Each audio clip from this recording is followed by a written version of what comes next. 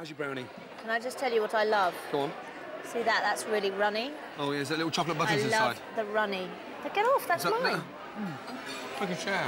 No, It's romantic to share. there's only one thing that I don't do, and that's share my puddings. Your background in food, you lived in Paris? I lived in Paris. Yeah, and you worked part-time there?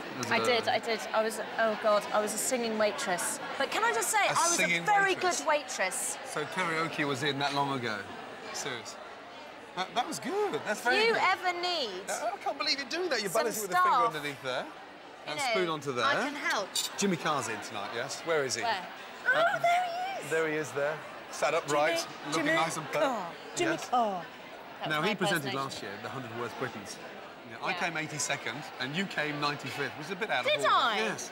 Now that you've told me that. Yes. I'll knee him as well later as well.